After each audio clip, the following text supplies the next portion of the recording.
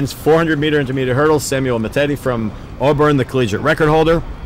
And a lot of eyes on this man here, Jesse Allen from Duke. Not really a track power. He's in lane 6. He's got the top time in the U.S. this year.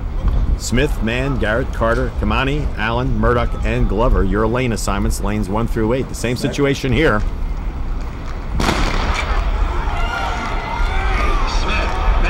All right, they get out cleanly.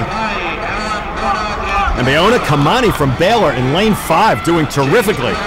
Now, he was the top hurdler coming into this. And Jace Cantor from Hampton. They're both out well and not doing very well. Jesse Allen looks like he's struggling. Now, he's got the nation's best time.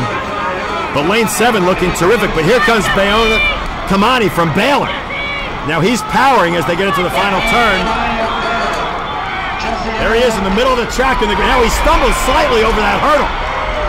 But he rights himself, and now he comes down. Another stumble. Kamani from Baylor. Oh, boy, he is struggling, but so are the rest of the field. He just has to bring it the last 10 yards. And Kamani from Baylor with a great time, 48.67. Well, that's a rough way to run those intermediate hurdles. He was banging those last two. Jesse Allen of Duke, 4th, not really a factor at all during the course of that race. Boy, how about that? Now, he had the best time coming in from the qualifying heats, but certainly was not considered the favorite, but he just ran them all down despite 2 stumbles. And there's the disappointed Allen. And he's got to wonder what the heck just happened to me. Top time in the U.S. this year and not at all a factor. I'm sure he's very disappointed. Okay, now, watch these. In the middle of the track, there's Kamani. Now, he cleans that hurdle, but you see stumbles sideways.